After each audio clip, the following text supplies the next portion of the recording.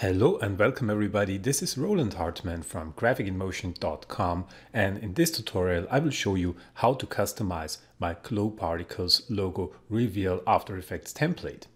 If you already purchased this template through VideoHive, then thank you very much for your support. I hope that you like the template and that you create some really cool stuff with it. So before we start with the customization, let me quickly explain the content of this template. If you open up the project folder, then you see we have actually two different After Effects projects included. The first one is called No Plugins, or has this addition here that's called No Plugins, and this of course tells us that this version doesn't need any plugins. All the stuff that was created with plugins is pre-rendered. And then we have the original file, and this requires some plugins, and that's why it's called plugins.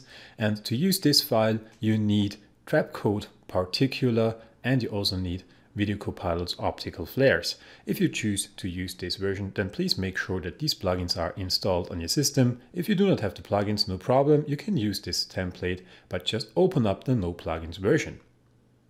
So let's move to After Effects and let's open up a project. In my case, I will use the no plugins version. So I will open this up, and After Effects tells us that this project must be converted from version 10, so no worries, this is no mistake or error. It just means that this template was created with an older version of After Effects. Actually, it was created with After Effects CS5, and now I'm using After Effects CC to do this customization. So let's click OK, and then After Effects will import and open up the project.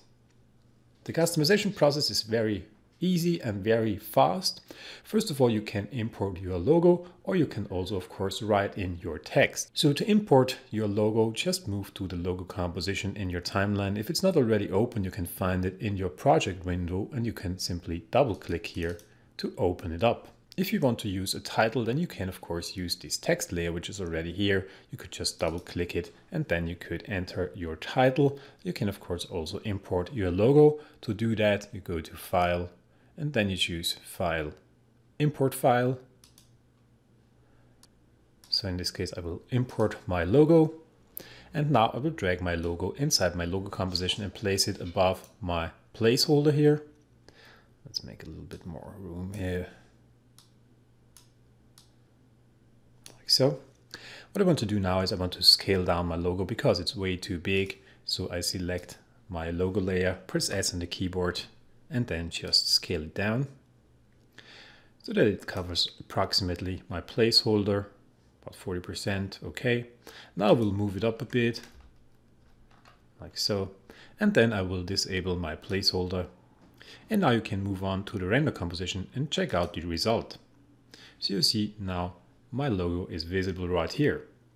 The next option that you have is you can change the look of these particles. Therefore, you can select the color setup layer and make sure that your effect controls panel is open. You see we have a bunch of color controls here. First of all, you can change the background colors. On the background there is a gradient ramp, so if you come here and change this, for example, to something like a little bit with a bluish tint here, like so. And then let's take over this color for background color 2 and just come in here and make it darker, like so. Now we have a nice gradient. And then we have 3 controls for the particle colors. You see that we have particle highlights, particle midtones, and particle shadows.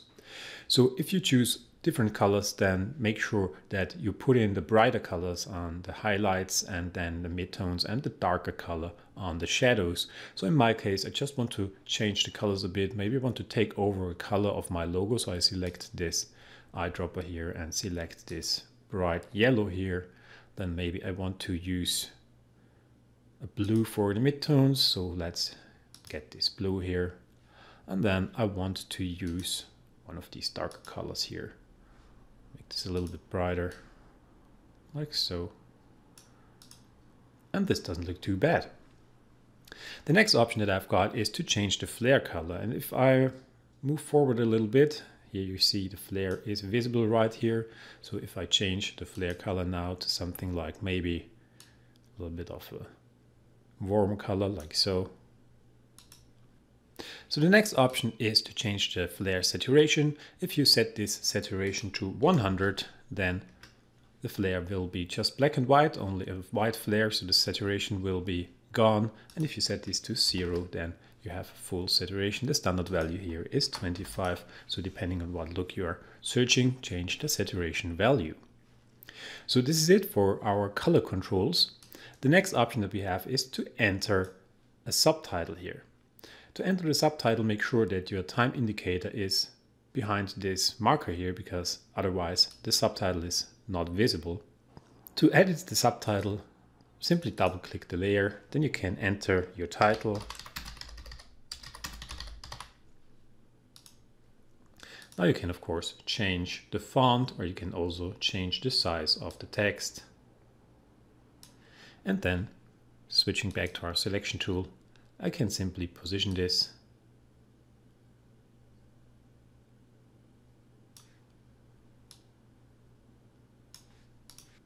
Okay, so this is it for the customization. If you want to add an audio track, you can come to the audio composition, and you see there is already a little sound effect included. So the sound effect is actually a little swoosh, and then this crinkly noises when the particles hit the ground.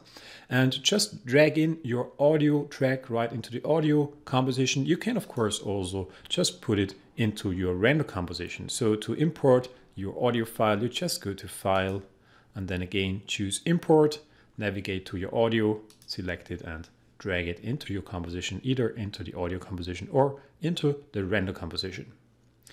So this is it for this customization tutorial. You see that the customization of this template is really easy, and it also renders very fast. I hope that you like this template, that you create some really nice intros with it. If you have any questions, then feel free to contact me through my VideoHive profile or through my website, which is www.graphicinmotion.com. Thank you very much for watching, and I really hope to see you soon. Goodbye.